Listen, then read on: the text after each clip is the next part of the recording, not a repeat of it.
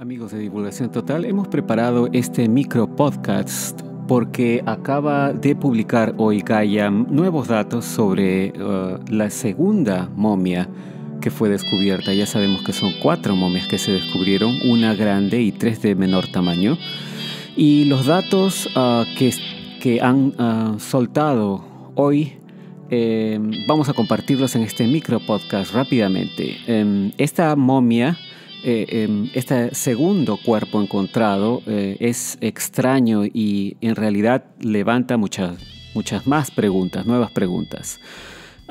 Se descubrió en el mismo lugar que la momia de mayor tamaño y este espécimen también tiene 3 dedos tanto en las manos como en los pies. Además, anatómicamente es diferente al cuerpo de la momia más grande y además es diferente también a los humanos. Después, tiene 60 centímetros de alto, lo que es más o menos 1 pie 11 pulgadas. Solo tiene 11 vértebras en la espina dorsal, a diferencia de 25 que tiene la momia grande y 33 que tenemos los humanos. Este cuerpo pequeño de 23 pulgadas fue descubierto sin cabeza.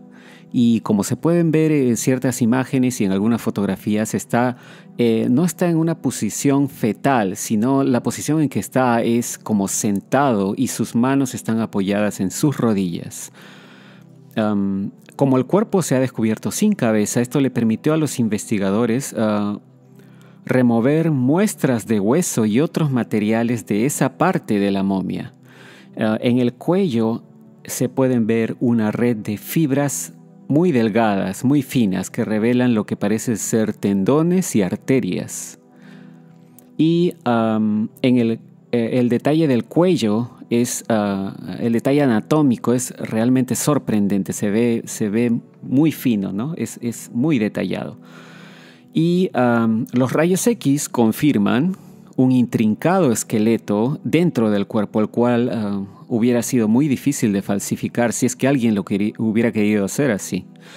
Después, debajo del polvo blanco que recubre la momia, como la momia grande, esta momia pequeña también está cubierta de un polvo blanco, se puede ver una piel escamosa como de lagartija.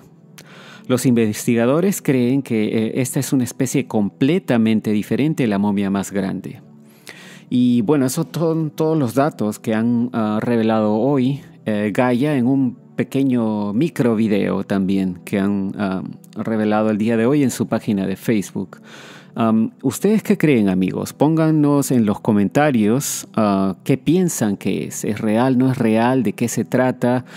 Y bueno, estos son todos los datos que tenemos en este micro podcast. Esperamos tener nueva información apenas salga y apenas Gaia revele más de los resultados que están recibiendo de los investigadores.